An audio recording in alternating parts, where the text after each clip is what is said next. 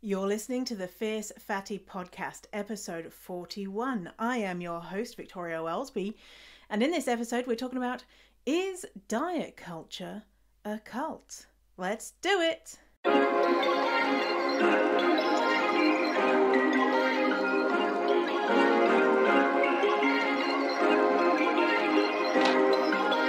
Perfect! I'm Victoria Wellsby, TEDx speaker, best-selling author and fat activist.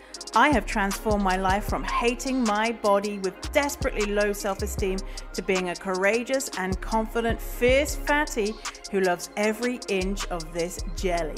Society teaches us living in a fat body is bad, but what if we spent less time, money and energy on the pursuit of thinness and instead focused on the things that actually matter, like if pineapple on pizza should be outlawed, or if the mullet was the greatest haircut of the 20th century.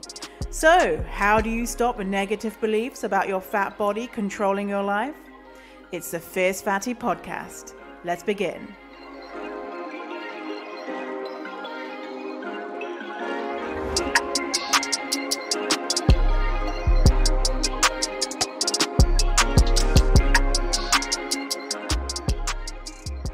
Hello, welcome to this episode, fatties. So pleased to have you here. How you doing? How's life? I'm feeling pretty obsessed at the moment because I've watched Hamilton. Now, I'm not necessarily a big musical theatre fan, although that's not really true. I am. Why am I trying to lie to you? I am. And anyway, so it's out on Disney Plus now. And why does it get stuck in your head? Like, what the heck? These songs, they're so good. So if you haven't seen it and you're vaguely into musicals or whatever, then go and watch it or listen to the soundtrack because it's really good. I'm really obsessed with You'll Be Back once again. That's not the words, but well, that's a little bit of the words. And Satisfied, so good. Oh my gosh. But yeah, go check it out. But today I'm feeling like I've had this new experience. Oh my gosh. So I'm asthmatic, and for the last year my asthma's been really bad, and I've been like struggling to breathe, and I've been like putting it off, just taking more inhalers, and then in the last couple of weeks it's just got really bad. And so then last week, a few days ago, I called my doctor and I was like, I'm having troubling breathing. It's just my asthma. And she's like, oh my God. Well, she didn't say, oh my God, but she was like, okay, you need to go and get tested for coronavirus, just to rule it out, and go and see the doctors in not the hospital and stuff. And so they were like, you have to go today. And so I went to this place where they screen people for coronavirus. You're not allowed to go in until they come to your car, and then you go in, and then everyone's wearing like masks and the face screens and loads of protective gear. And I was like, oh my God, what's going on? And they listened to my chest and all that type of stuff, and all my symptoms, which were just that I couldn't breathe. And they were like, oh, well, we think this is not your asthma. This is anxiety. And I was like, interesting. Because I've never been diagnosed with anxiety. Like, I have depression, and it's pretty manageable for the most part. But I'm not necessarily an anxious person. And so when they said it's anxiety, I was like, oh wow, I never knew that anxiety could be manifested in not being able to breathe properly. Because I was like, yeah, I've been taking like 20 puffs of my inhaler a day and it's not really working. And they're like, okay, well, it's not your asthma then. Like, it makes sense because I have had probably one of the most challenging years of my life this year. One of the most challenging, obviously not as challenging as being homeless and abused, but it's kind of getting up there. I've had a lot of things, it's just been a really unlucky year, and almost every single part of my life something unlucky or unfortunate has happened. And yeah, it's obviously manifested in not being able to breathe properly. So if you hear me being like, then you know what it is. Anyway, and then so I also went to get the corona test, and I'm in Ireland, right? And this is all free. It's all done so quickly. And so then I drove to another location where, you know, you stay in your car and then they come, and immediately I got through because there's no one else there. In Ireland, we don't have many cases at all, and the government is not like fucking Trump. Oh, I feel sorry for any of you Americans.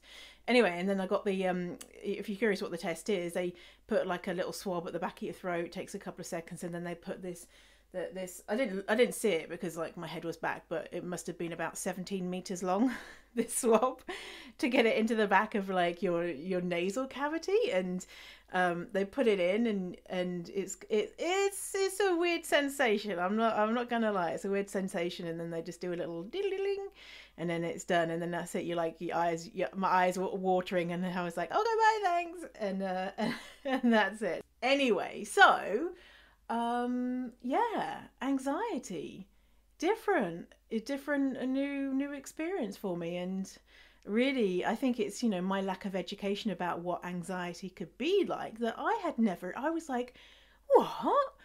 It makes you not be able to breathe? This is strange. To be on the safe side, they're treating me for an asthma flare-up, so they're giving me antibiotics and steroids just in case that is what it is, but this doesn't sound like it because my chest sounds good. But yeah, so just be on the lookout if you're feeling stressed about what your body could be doing to try and help you. And the reason with what I've discovered with anxiety is your body is in fight or flight, right? And so my body is making it so that you know, it's saying we're at risk, we're in danger at the moment, even though like on a day-to-day, you know, I don't feel in danger, but obviously something in my mind is telling me. And, you know, looking at all the different situations I'm currently experiencing, I'm like, well, shit, that makes sense. So yeah, fingers crossed life gets a little bit better. And I've been meditating and sniffing some scented candles and all that sort of jazz. So if you've got any tips or tricks on how to make your breathing better, and any, I don't know, maybe when I get back to Canada I'll get some nice medical marijuana and try that. And because I give my dog CBD oil because he's got anxiety. Maybe, yeah, now we're doing, you know, you get owners and dogs that are the same. He has anxiety, now I do. So there we go. Before we get into it, just a quick reminder that I have a Facebook group called Fierce Fatty Friends. And hey, listen up here. Now, there's 3 questions you have to answer to get into my Facebook group. And I'd say 25% of people don't answer the questions, and what happens is your request just gets deleted, because I want to make sure that real people are joining the group and not like trolls or whatever. And so you have to answer the questions. Now, if you've requested and you've not been let in, you can actually go back to press the button to go back to join the group, and you'll still be able to answer the questions. And so if you because sometimes what you do is you can accidentally just press join group without seeing the questions, so that you see them but you have to skip over them anyway, but you can go back and then answer them after you've already requested. So if you've done that, then do that. But yeah, you have to answer the questions. So go to the link in the thingamajig below, and there'll be a link there to join. But if you're just on Facebook, you can just search Fierce Fatty Friends, and then you can come and join the group. All right, so let's talk about what we are talking about today, which is diet culture and cults. Now, the reason why I got onto this topic, and it's just been in my brain, and I'm like, I need to talk to you about it, is because I have a business, obviously. That's why you're listening to me. I have a business, and I'm in the online business world, and obviously I follow a lot of online business people. I have a lot of coaches and people that I pay money to teach me how to be a business person. And at the moment, coronavirus is obviously still ongoing, and in the States it's the epicenter of it, and it's just absolutely going raging over there. The rest of the world is looking at the States like, get your shit together. Holy God. Oh my God. I can't believe you have to deal with Donald Trump. Ugh. It's just awful. Anyway, and so a lot of the business people that I follow, actually like 99% of them, they all happen to be in the States. And just last week or the week before, the main business person that I follow, he held an in-person event, this mastermind retreat thing.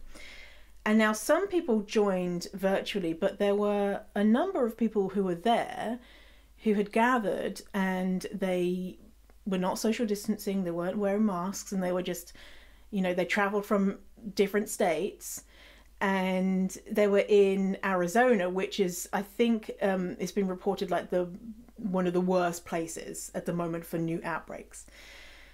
So a lot of me and other business people have been calling this out and saying, hey, it's irresponsible. Like, if you're a leader, in any way, people look to you for what you should and shouldn't be doing. And so them doing this, holding an event, it was a number of business leaders that held an event. It's, some followers are going to be like, oh, well, it's okay for me if I'm in the US to hold events and put people's lives at risk in the name of profit. And that's not cool. And then some people are going to be like, that's not cool. And so anyway, me and a number of other business people have called it out and said this is not cool. Anyway, and so I then went into thinking about, unethical business practices. And for a couple of years now, I've been really interested in multi-level marketing, MLMs. Not interested as in I want to do it, interested as in it's highly unethical, predatory. The stats show that 99.6% of people who join a multi-level marketing company lose money. So you would be better to take your money and go to a casino and put it all on black or red, because I think you have a 10% chance of winning, from the top of my head, from what I remember in my research, a 10% chance of winning. So you're more likely to win money just by going to, to make more money by a long shot, just by going and gambling it away. Anyway, so multi-level marketing is, just a side note in case you don't know what it is, there's so many companies that are multi-level marketing, like Mary Kay, Amway, The Body Shop, which is strange, not in all countries, but doTERRA, Beachbody, which is just, dieting bullshit.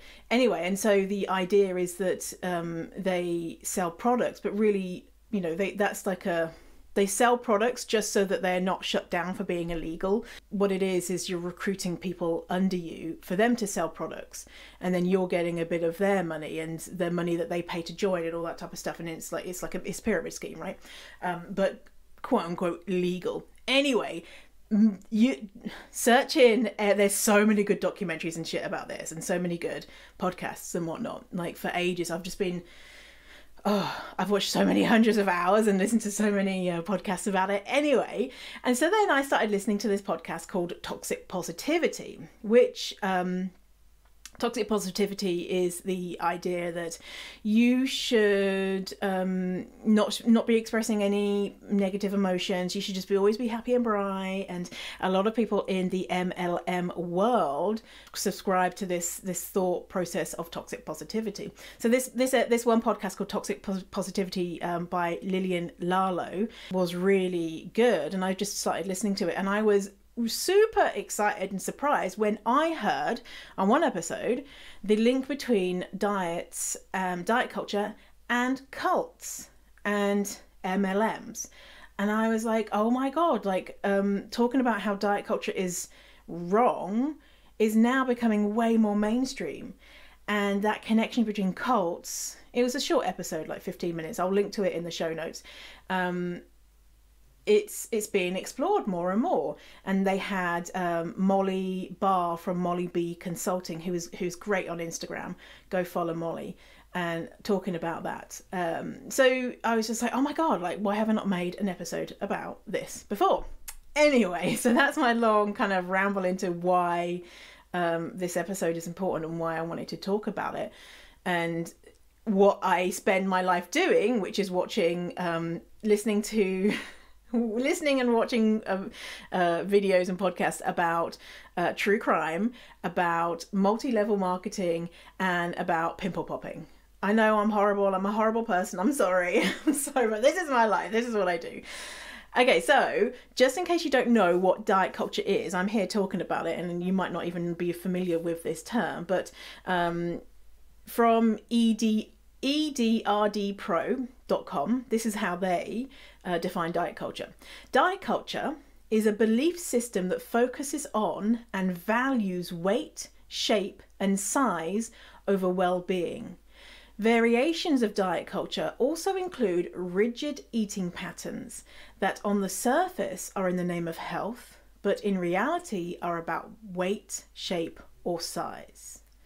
So let me repeat that. Diet culture is a belief system that focuses on and values weight, shape, and size over well-being. So we live in a diet culture, like most cultures and countries in the world is focused on your size, and they disguise it as but it's about your health. It's about your health. It's not about your size. But also, if you lose weight, then that's great, you know. So what is a cult? You probably know this already, but just in case. So Wikipedia defines a cult as, in modern English, a cult is a social group that is defined by its unusual religious, spiritual, or philosophical beliefs, or by its common interest in a particular personality, object, or goal. Okay, so there is this cult expert called Stephen Hassan, and he has developed something called the BITE model. freedomofmind.com/BITE model. Again, I'll link it in the show notes.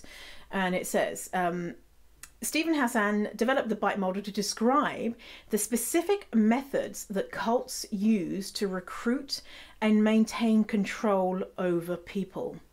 BITE stands for behavior, information, thought, and emotional control.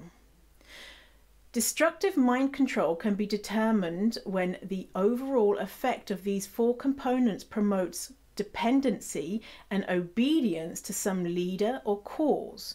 It is not necessarily for every single item on the list to be present. And so he goes into the four different things, and it lists out all the possible different ways that you could be being controlled or influenced by cults. Continuing. Like many techniques, it is not inherently good or evil. If mind control techniques are used to empower an individual to have more choice and authority for their life remains within themselves, the effect can be beneficial. For example, benevolent mind control can be used to help people quit smoking without affecting any other behavior. Mind control becomes destructive when it undermines a person's ability to think and act independently. Okay, so I'm going to go into the four different parts of this BITE model and show you how it is connected to diet culture and diets. So yeah, okay, so the first one is B, behavior control. So I'm not going to list out all of the different things in here because there's a lot. Here is some things summarized. Okay, so behavior control, these are things that cults do. Regulate individuals' physical reality, dictate where, how, and with whom the member lives and associates, control types of clothing and hairstyles, regulate diet, food and drink, hunger and or fasting. Well. Interesting. Okay, just in those first four things, controlling what you wear, how you eat, when, and like your physical reality, like what you do with your life, and so this could be how you exercise, what foods you eat, whether you're spending time with certain people who are not dieting because you don't want them to influence you in negative ways. And so your physical reality, so that's number one, regulate an individual's physical reality. When you're on a diet, your physical reality is 100% regulated. From the moment I would wake up, the first thing that I would be thinking about is my diet, is food, when I'm allowed to eat, what I'm allowed to eat, when I should be exercising, how much I should be exercising, what clothes that I should be wearing to hide my body, what clothes I should be wearing to indicate that I'm a good fatty, everything, morning to night, was affected when I was dieting, right? Because you're obsessed with it. And you are looking to the diet to tell you, and diet culture to tell you what you should be doing and shouldn't be doing. Okay, continuing. Manipulation and deprivation of sleep. How many times would you have woken up early in the morning to go to the gym?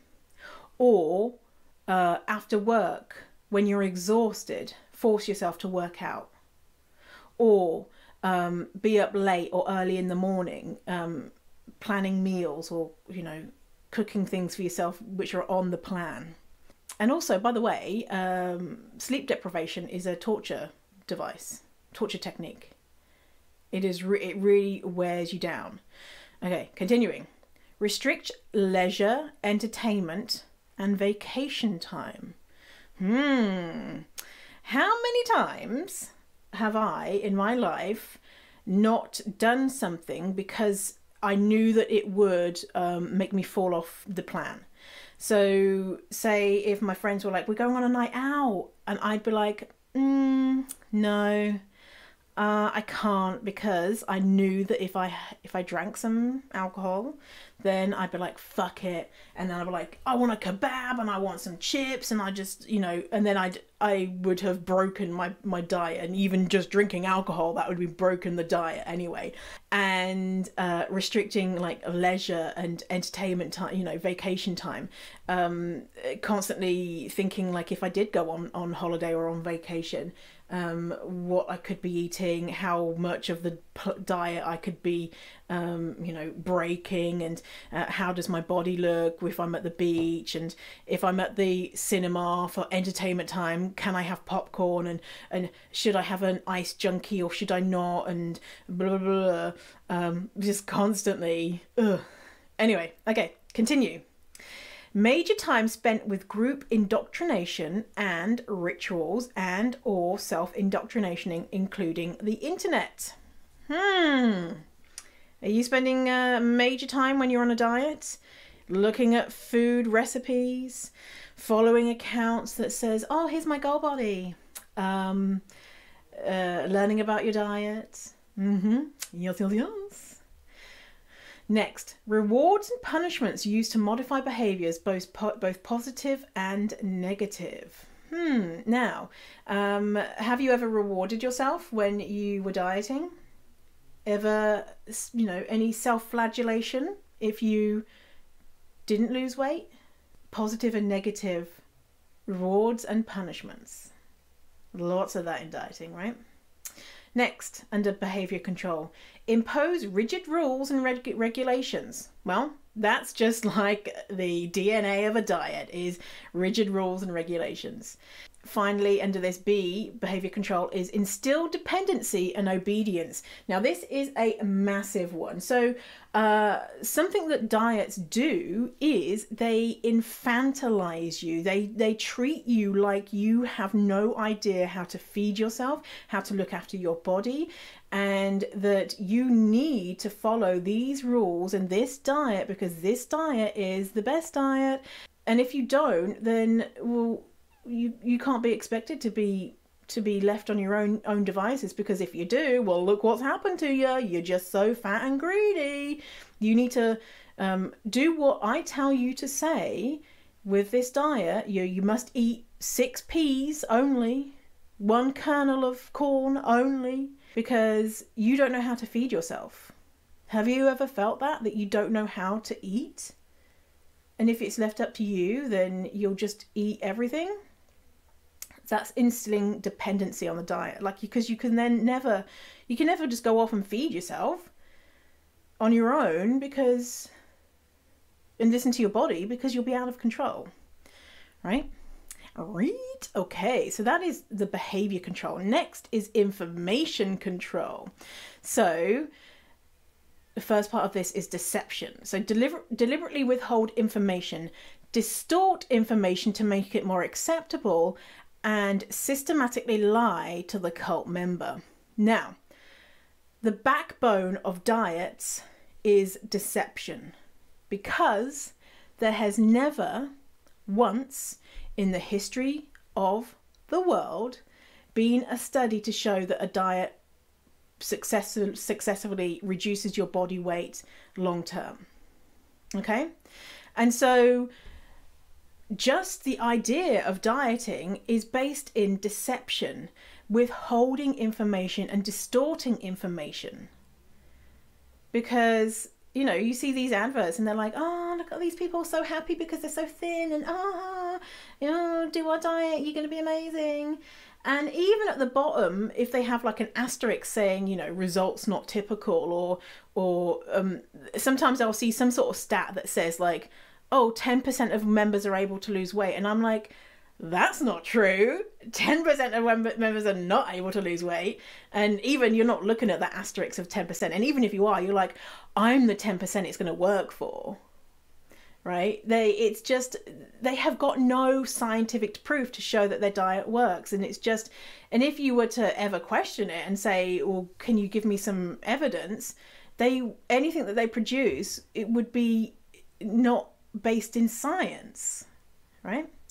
Okay, so the next one in the information control is minimize or discourage access to non-cult sources of information, including internet, TV, books, blah, blah, blah, critical information, former members, and keep members busy so they don't have time to think and investigate.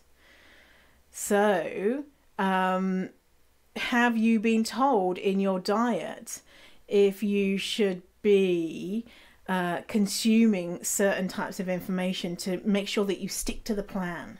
Are you reading a lot of like diet magazines and watching hours of The Biggest Loser? I would binge watch The Biggest Loser hours on end, and I'd always be like, look at these disgusting fatties. And the ones that wouldn't lose, like, you know, because they'd be losing like 1,000 pounds every week.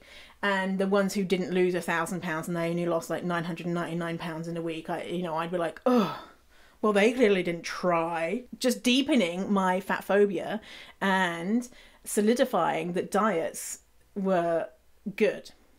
So next, compartmentalize information into outsider versus insider doctrines. So ensure that information is not freely accessible, and control information at different levels and missions within the group.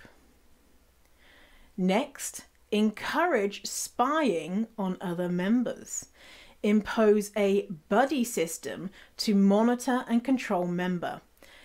Report deviant thoughts, feelings and actions to leadership, and ensure that individual behaviour is monitored by group. Now, what a way to monitor your behaviour by the group by having a weekly weigh-in. And now that is going to tell if you have been good or bad, if you are lying or if you are telling the truth when you say that you're on the plan. And a lot of diets will say that you need to have a buddy, a dieting, someone who's going to help you and keep you on track. And sometimes I've seen in diet meetings, you know, one person being like, oh, I haven't eaten anything.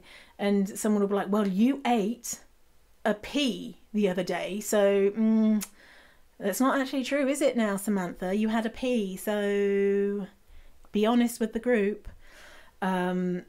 And as well, if you're having these deviant thoughts, feelings, and actions, like you're having to confess to the group, well, I did, yeah. I had some dust on Wednesday. That's probably why I only lost £17,000 this week and not £100,000, you know. Okay, so final in this one is extensive use of cult-generated information and propaganda, including newsletters, magazines, journals, tapes, videos, YouTube, movies, and misquoting statements or using them out of context from non-cult sources. Holy shit. I would devour all dieting magazines. I would just be so, that would just be my Bible. Anything that I could get from, I used to be, do Weight Watchers. Not obviously promoting Weight Watchers because it's obviously a big bag of shit, but anything Weight Watchers that I could get my hands on, any, you know, information and stuff that they had produced, I'd be like, well, this is the Bible. Yeah, so that is information control. Next is, this is the bite model, and we're on to T, thought control. First bit here. Require members to internalize the group's doctrine as truth. Adopting the group's map of reality as reality. Instill black and white thinking. Decide between good versus evil. And organize people into us versus them. Insiders versus outsiders. Oh my God. Right? So, require members to internalize the group's doctrine as truth. Now, have you ever come across someone who's like, oh my God, well, I've read this book about this new diet, and turns out that if you only put cucumbers up your bum for a month, like that's how we used to consume calories when we were aliens, and this is the new diet, and this is the way that we need to eat. And I know that that's true because I read it in this book that this person read. And so if you're in a diet, you're like, no, this is true, this works, I know this works, it's working for me. And it's very black and white thinking, right? Black and white thinking, that is what diets do, is black and white thinking. This body is good, this body is bad, this body is healthy, this body is unhealthy, this food is good, this food is bad. And there's a lot of moralizing of food. So good versus evil, you know, that kind of like religious undertones or overtones of, you know, this food which is quote unquote junk food is, like, even that word junk, garbage. There's no food that is junk or garbage unless you're eating, I don't know, dog shit or something. Then I would say that probably is garbage. But there is no foods that are morally superior or inferior, right? But that is not what diet culture tells us. Not at all. Not at all. And then organize people into us versus them. Okay, so have you felt when you're on a diet, I know I have, morally superior to all the fatties who are not dieting? Like, oh, they're so ignorant. They don't know that they could be like me and on my journey to health if they had some willpower and they weren't so gluttonous, not like me and the rest of the people in this weight reducing temporary group. I felt so like I had the answer and they didn't. People who weren't dieting, people who were fat and happy, they didn't know any better, not like me. And oh my God, when the diet fails and you're like, oh God, I am just like all of those people that I was denigrating 10 months ago. Ugh. Okay. Next, change person's name and identity. So now this, I've seen this a lot. Now you might be thinking, what? Well, I didn't change my name and identity when I was on a diet, but hey, I see so often, I don't know if this is a new tactic that diet companies are taking, but people on Instagram and other social media, not on Facebook as much, but Instagram, they change their name to their name and then Slimming World, or an abbreviation of Slimming World. So Slimming World is a British diet company. Have you noticed this? So they're making change their name. I think it's a way so that all the other Slimming World people can find each other. But I don't know. That's fucked up. Anyway, so change a person's name and identity. Your identity is definitely changed. Like, you were a dieter. You were a good person, right? You were not one of those greedy fatties anymore. You are on your way to salvation. Okay, next. Use of loaded language and cliches which constrict knowledge, stop critical thoughts, and reduce complexities into platitudinous buzzwords. Right? So there's loads of this in diet culture. No pain, no gain. That type of thing. You know, very, platitudinous buzzwords. You know, calories in, calories out. You know? And it makes these really complex things into a buzzword. Okay. Encourage only good and proper thoughts. Teaching thought-stopping techniques which shut down reality testing by stopping negative thoughts and allowing only positive thoughts, including denial, rationalization, justification, wishful thinking, chanting, meditating, praying, and singing or humming. Now, this is a lot of denying reality of hunger, denying the reality of being on a diet, just not listening to what is going on with your life and your body. Next, rejection of rational analysis, critical thinking, or constructive criticism. Forbid critical questions about the leader, doctrine, or policy allowed. Now, a lot of this is just follow the program. Don't ask questions about it. It works. If you just do this, it's going to work. Look at Sally over there. She lost loads of weight and she just followed the program. She didn't ask questions at every step. She just did it. Next, labeling alternative belief systems as illegitimate, evil, or not useful. Instill new map of reality. So the new map of reality is that if you become thin, then all of these magical things are going to happen. Like I mentioned in my last episode, not last episode, maybe a couple of episodes ago, you know, if you become thin, then you're going to be healthy, then you're going to be happier, then your partner's going to love you, then blah, blah, blah, blah.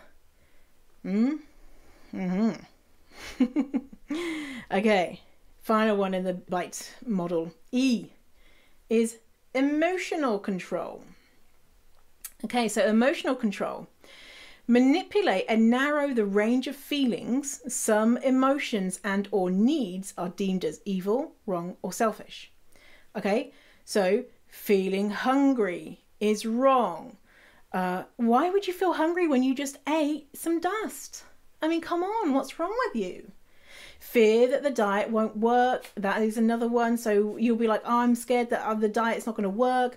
What am I going to do? Like when I lose the weight, can I start eating normally again? When I finally got out of me doing my big diet and I left the cult, my leader was like, I'm really worried and scared for you about what is going to happen to you. Right? So she was like, basically, you were wrong. You were wrong. And because I was an almost leader, so I was like weighing people and I was selling the garbage that they, you know, the magazines and the chocolate bars or whatever. And she was like, people need you as a, they need you as a leader. They need you as an inspiration. And you're just going to, you know, she didn't say, oh, you're just going to get fat. But she was like, I'm just really worried for you. Okay. Teach emotion-stopping techniques to block feelings of homesickness, anger, or doubt. So, like I said before, you know, anger, like, what, I'm going to have to fucking eat nothing for the rest of my life to stay small? Make the person feel that problems are always their own fault, never the leader's or the group's fault. Sound familiar? It's not that the diet failed. It's that you failed doing the diet, right? The diet companies never say, you know what, actually, you know, our product is really faulty. Actually, 95 to 100% of people, it doesn't work for them. And, you know, actually, we should give you your money back. Imagine if you got a product, any product, you bought anything, a TV, for example, and 95 to 100% of the time that TV didn't work. And then you called up the TV company, you're like, hey, listen up here now. You called up Best Buy. 100 days in a row I've tried to turn on that TV and it's only turned on 3 times. And Best Buy were like, well, it's because, you know, you're not in a good mind space here. I'm not sure if you're really trying to turn the TV on. Are you following the plan? Are you really hitting the on button in the right way? And then you say, oh, maybe I'm not. Maybe I'll just keep trying again for another 100 days and see if it works or not. No, you'd be like, I fucking pressed the button. It's not turning on. It only turns on like once every 100 times. The TV is broken. Give me my fucking money back. But with diets and with cults, they say it's your fault, not their fault, not the group's fault, not the plan's fault, not the product's fault. It is you. Okay, so promote feelings of guilt or unworthiness, such as you're not living up to your potential. Your family is deficient. So with your family is deficient, did your family, are they the ones that made you fat? Your past is suspect. So they'll say, well, you made yourself like this. You can only blame yourself because you look like this. Your affiliations are unwise. So this is continuing. Your affiliations are unwise. Your thoughts, feelings, actions are irrelevant or selfish. And they promote social guilt. I mean, like, diets and guilt, they are literally like, they're married, right? They're, you know, it's just guilt, that it's your fault that it's your fault that your body is like that you feel like that you behave like that, whatever it is, it's your fault. And you need to be feeling really fucking guilty for the state of who you are, the way that you behave. Okay, next. So instill fear, such as fear of thinking independently, the outside world. So I knew that the outside world wasn't safe. So because of all of the different variety of food, all of the different situations that I could be putting myself in. So like, say if I had to go to a restaurant and I didn't know how many calories were in a certain thing. And Weight Watchers, where they'd give you this book, this big giant book that you didn't give you had to buy it, obviously, where it lists out all of the foods in the different main restaurant chains and how many points that they were. And so I'd be like, oh, well, I can only go to this one restaurant chain because I know that starter, I can have that one thing because it only has, you know, the least calories or whatever. And if I ever had to go to somewhere where they didn't have, you know, I didn't have the calorie information, then it would be unsafe for me. It was dangerous because what are the consequences if I ate something that was outside the plan? Next, losing one's salvation. Whew, this is a big one. So the hope that you will be good if you are thin, that salvation of not being a fat person and what that means if you are a fat person, what it means if you were a thin person. And leaving the diet means that you are losing your salvation. You are losing that hope for life. That is what they tell you. That's not the reality. The instilling fear, so a fear of leaving or being shunned by the group and others' disapproval. Yep. So extremes of emotional highs and lows. So love bombing and praise one moment and then declaring you're a horrible sinner the next. So if you lose weight, then oh my God, you are celebrated in the diet culture cult, right? You are so celebrated. And then if you don't, then you are shamed. You might not be overtly shamed, but you know that people are thinking like, oh, well, what's she been doing? What have they been doing this week? They clearly haven't been sticking to the plan. And shamed if you leave the group, if you say, oh, I'm done with dieting, then people are like, oh, did you see? Oh, wow, they've stopped going to meetings and they're putting on weight. Okay, next, ritualistic and sometimes public confessions of sins. Now, in Weight Watchers, we do the weighing of everyone, and then we'd, how did your week go? And then someone would be like, well, I've actually put on weight this week, and I think it's because I ate one baked bean last week, and I was really greedy and whatever, having to confess their sins of what they've done. Just to make it clear that FYI, it's not actually anyone's fault if you don't lose weight, even if you do stick to the plan. And many times people were and are quote unquote perfect and put on weight, even if they are perfect doing the diet, because their bodies are magical, and make sure that we don't die with this forced starvation. So just wanted to make that clear in case me telling you what the diet cult is saying, that's not the reality, right? Is that you could eat nothing and still put on weight, because our bodies are trying to keep us alive. Okay, so phobia indoctrination, including irrational fears about leaving the group or questioning the leader's authority. So first part is no happiness or fulfillment possible outside the group. And that is such a big one, right? Because if you leave and you're fat, your life is a non-starter. Next, it says terrible consequences if you leave. The consequences that diet culture tells us, the consequences for leaving and not dieting, not trying to become thin, the consequences are death, right? They say you will die. And they use these as examples all the time. Like, oh, this one person had a heart attack one time. Someone died once and they happened to be fat. And if you do leave, then you're not going to be able to play with your kids. And your kids are not going to love you as much because you're not going to be able to do handstands or whatever with them. And you can do that if you're fat. You can learn to do a handstand and still be fat, whatever. And your partner thinks that you're so unattractive and your family is embarrassed by you. Like, holy shit, are they terrible consequences if you leave? They are really awful consequences. Okay, finally, shunning of those who leave, fear of being rejected by friends and family, and never a legitimate reason to leave. Those who leave are weak and undisciplined. Well, the consequences of leaving, I want to go into that a little bit more here with this article called titled Why We Fell for Clean Eating by B. Wilson, and it was written for The Guardian.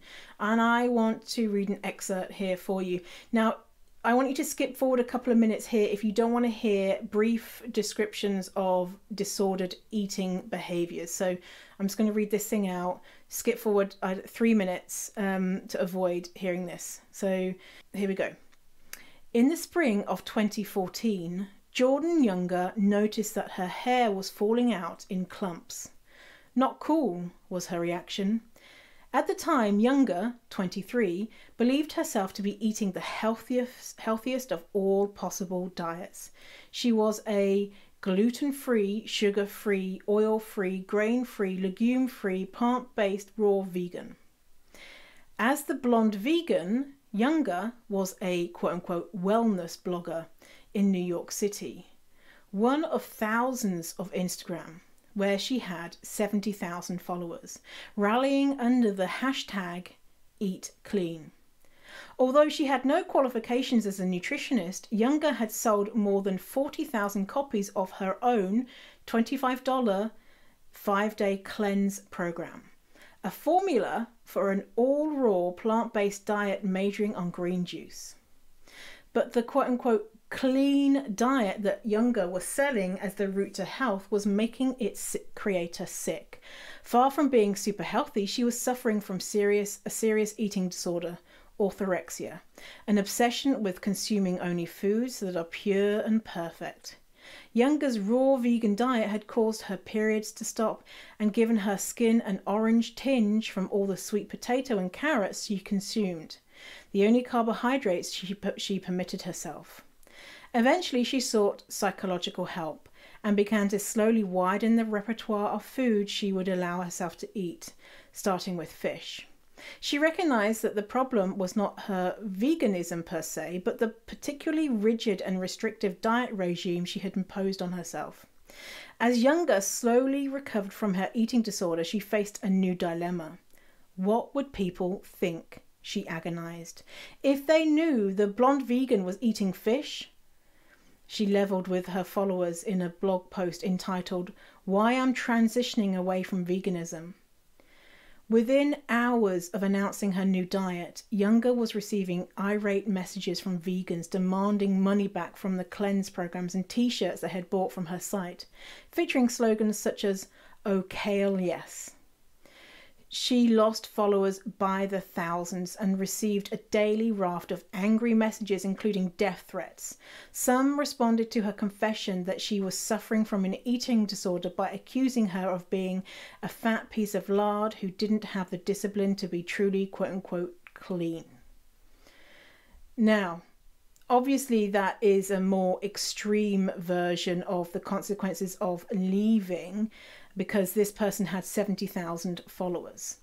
And most people don't have 70,000 followers, but you will experience that potentially on a more micro scale, but it's still consequences, right? You still have, it might just be a couple of people being, thinking that you're a terrible person, but it's, if that is your life, and your life is dieting, then those people are a big part in your life, then that is really painful and hard and difficult. And it is really hard to leave the cult of diet culture. I want to read you another post from Dr. Jill Murphy. And she writes in her piece, which is titled, "Trying to Leave the Cult of Weight Loss and Why It's So Much Harder to Leave Than an Actual Cult." And I'm going to put all of these links to all of these, everything that I mentioned in the show notes. So let me read you this thing about why it's so hard to leave from Dr. Jill Murphy. "Here is one of the striking differences I see between leaving a cult and leaving diet culture. While the definition of cult is somewhat unclear and controversial, there is a widely accepted understanding that a cult is a social group with socially deviant or novel beliefs and practices. But diet and weight loss thoughts and ideals are not considered socially deviant by the masses, nor are they novel in our culture. They are the norm. If you were to escape a cult, you'd be free. You'd begin to heal and recover and reclaim your life, and most of the people around you would be supportive. They'd be appalled by what you had endured, enraged even. You'd receive confirmation that what you went through was traumatic and immoral, and that by walking away out of your cult community, you were doing the right thing, the thing that is best for you. When women are finally able to see diet culture for what it is and walk out of it, they are not often met with applause or even compassionate understanding. Instead, what they find is that, to their horror, the world that we live in is the cult. And while they've walked out, everyone around them is resolutely bought in. Their school system is a cult, their doctor's office is the cult, the gym is the cult, the grocery store line and the coffee shop and their favourite television shows and fiction books, they are all the cult. And instead of feeling like they're finally free, women realise that they will never truly be free.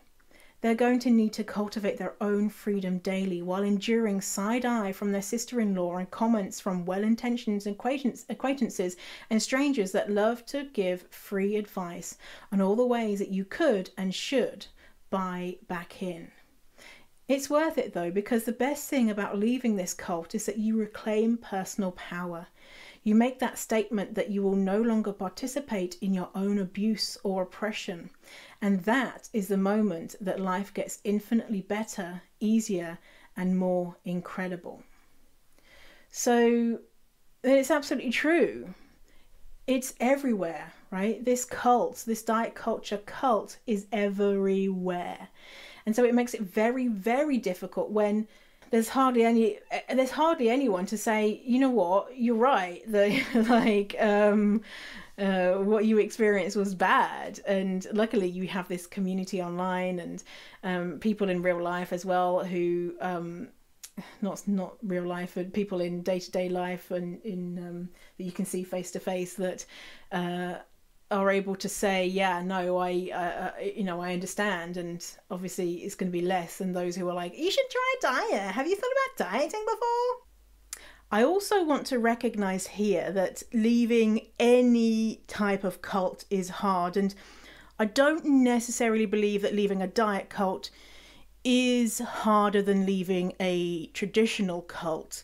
It's just very different, right? So if someone is in an extreme religious cult, then they could be shunned from their whole family and community and have to start again, perhaps with no money or limited money or no education or limited education. And if you grew up in a cult, then you're going to have to enter a world that you don't necessarily know and were told was very dangerous, and the people in it were very evil, for example.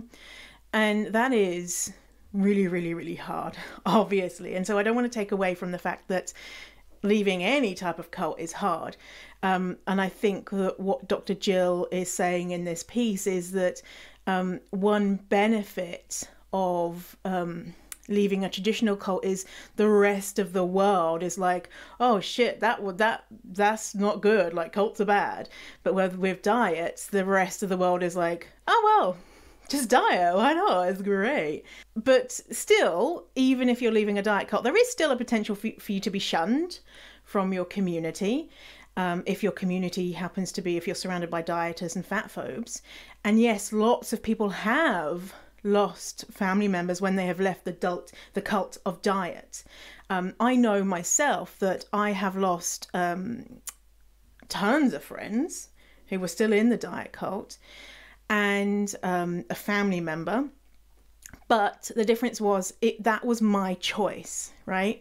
And so me leaving the diet cult, afterwards, after time, I made that decision to cut those people out of my life. Whereas if you're living in a traditional extreme cult, religious cult, then you don't necessarily have that decision. And a lot of times people want to connect with the people who are still in the cult. So just some differences there. Also, you're not likely to be going into a Slimming World weekly meeting and experience all of the extreme things we think about in a religious cult. You're not going to be told to go out and kill fat people who refuse to believe in the ways of dieting, right? But it doesn't mean that the impact of a diet cult isn't incredibly harmful. And fat people do die at the hands of diet culture and straight-sized people. Think about the subpar medical treatment that fat people get. Or if a straight-sized person goes in to get, they have an issue and it's seen as a quote-unquote fat person's issue, and they just don't get treated or diagnosed because they have a smaller body, and so they're presumed to be healthy. So that, it harms fat people and straight-sized people. And what about the effect that diet culture has on people's mental health? And how many people die due to unmanageable mental health, in part because of the messages of diet culture? Those messages being that they're lazy, they're greedy, their body is wrong, they're unlovable, they're never going to get a boyfriend because they're fat, la la la la la. How much is that, I say a part, but that could be a giant reason that people no longer want to live. And I'm willing to bet more people die every year at the hands of diet cults than more traditional extreme religious cults. I'm willing to bet, because think of all of the millions and billions of fat people in the world and how they are not getting the care that they deserve, and the consequences of that, the consequences for their physical and their mental health. So, differences there, but I want to say that cults are fucked up. What we would think of as traditional cult is awful. It's terrible. It's very difficult, and it's very extremely difficult for people to leave and to re-enter the world and do all of that stuff. And also, diet cults are awful and terrible, and it's difficult to recover. And we should, educate people on what it's like to be, have your mind controlled and have your life controlled in a way that is not beneficial for you and doesn't make you happy. So it's your decision if you want to engage in diet cults or not. It's your decision, right? You can do what you want. But I encourage you to use your critical thinking skills and ask if what you are doing is making you feel good, making you feel empowered, or it's making you feel guilty and ashamed. And if it's making you feel guilty and ashamed, maybe there's another way. Leaving diet culture cult. And we can't completely leave it because we live in diet culture, but we can try and protect ourselves and protect our mental health as much as possible. So, to answer, is diet culture, are diets cults? Well, yeah. Yeah. And that's not taking it, it's not hyperbole. Yeah. And they're dangerous. And just because they're not the way that we view cults in a traditional type, stereotypical way of what we view cults, there's still so many behaviours and ways that you are controlled with diets that are very, very closely resemble what it is to be a cult. So if you want to get all the links for everything that I've shared, go to the show notes, which is fiercefatty.com/041, or you can probably just scroll down on whatever device you're listening to and see the show notes there. And make sure that if you are requesting to join Fierce Fatty Friends, my Facebook group, that you answer those questions so that you're not going to be deleted at the door. And if you've previously tried to get in and you've not got in, then request again and answer the questions so that we can make sure that you're a real human being and not a diet culture robot. We don't want that. We don't want that. So, okay. So thanks for hanging out with me today. I appreciate it. If you enjoyed this episode, why not leave me a review? And if you leave me a nice juicy 5-star review, then you can get a free copy of my book, Fierce Fatty, a digital and audio copy if you take a screenshot before you submit your review, and then email me, victoria@fiercefatty.com, and I'll send you free digital and audio version of my book. Okay, so thanks for hanging out with me today. I'll see you next time. See you in a while, alligator. See you later, crocodile. Okay, bye.